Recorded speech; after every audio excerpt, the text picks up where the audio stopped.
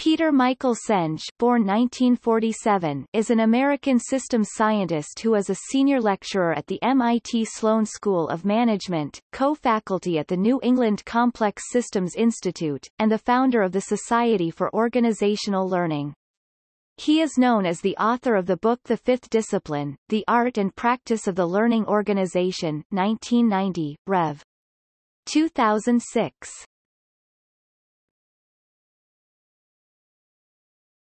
Topic: Life and career. Peter Senge was born in Stanford, California. He received a B.S. in aerospace engineering from Stanford University. While at Stanford, Senge also studied philosophy. He later earned an M.S. in social systems modeling from MIT in 1972, as well as a Ph.D. in management from the MIT Sloan School of Management in 1978. He is the founding chair of the Society for Organizational Learning (SOL). This organization helps with the communication of ideas between large corporations. It replaced the previous organization known as the Center for Organizational Learning at MIT. He has had a regular meditation practice since 1996 and began meditating with a trip to Tassajara, a Zen Buddhist monastery, before attending Stanford. He recommends meditation or similar forms of contemplative practice. Topic: work. An engineer by training, Peter was a protégé of John H. Hopkins and has followed closely the works of Michael Peters and Robert Fritz and based his books on pioneering work with the 5 disciplines at Ford, Chrysler, Shell, AT&T Corporation, Hanover Insurance, and Harley-Davidson, since the 1970s.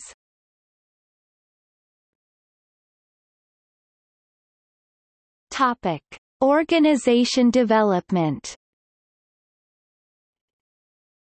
Senge emerged in the 1990s as a major figure in organizational development with the book The Fifth Discipline, in which he developed the notion of a learning organization.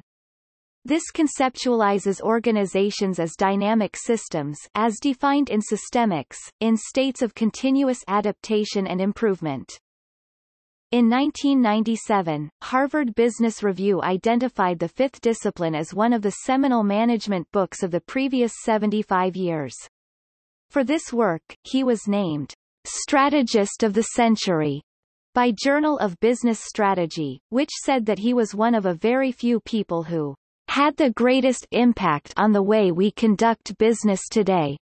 The book's premise is that too many businesses are engaged in endless search for a heroic leader who can inspire people to change. This effort creates grand strategies that are never fully developed. The effort to change creates resistance that finally overcomes the effort. Senge believes that real firms in real markets face both opportunities and natural limits to their development. Most efforts to change are hampered by resistance created by the cultural habits of the prevailing system. No amount of expert advice is useful. It's essential to develop reflection and inquiry skills so that the real problems can be discussed. According to Senge, there are 4 challenges in initiating changes. There must be a compelling case for change. There must be time to change. There must be help during the change process. As the perceived barriers to change are removed, it is important that some new problem, not before considered important or perhaps not even recognized, doesn't become a critical barrier.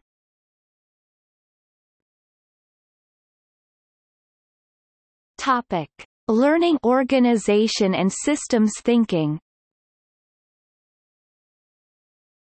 According to Senge, learning organizations are those organizations where people continually expand their capacity to create the results they truly desire, where new and expansive patterns of thinking are nurtured, where collective aspiration is set free, and where people are continually learning to see the whole together. He argues that only those organizations that are able to adapt quickly and effectively will be able to excel in their field or market.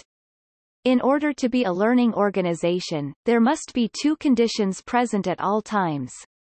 The first is the ability to design the organization to match the intended or desired outcomes, and second, the ability to recognize when the initial direction of the organization is different from the desired outcome and follow the necessary steps to correct this mismatch. Organizations that are able to do this are exemplary. Senge also believed in the theory of systems thinking, which has sometimes been referred to as the cornerstone of the learning organization.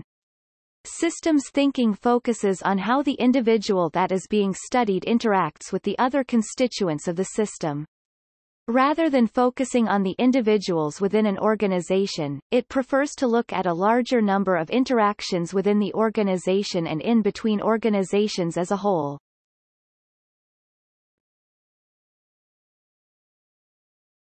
Topic: Publications.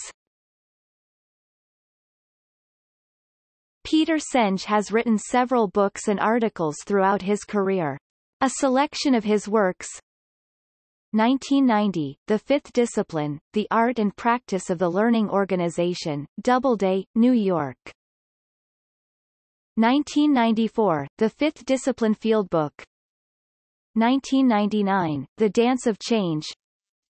2000, Schools That Learn, a Fifth Discipline Fieldbook for educators, parents, and everyone who cares about education. 2004, Presence, Human Purpose and the Field of the Future. 2005, Presence, an exploration of profound change in people, organizations, and society. 2008, The Necessary Revolution, How Individuals and Organizations Are Working Together to Create a Sustainable World. Topic. See also: Organizational learning, System dynamics, Systems thinking, Strategy dynamics, Strategic management, Organizational communication.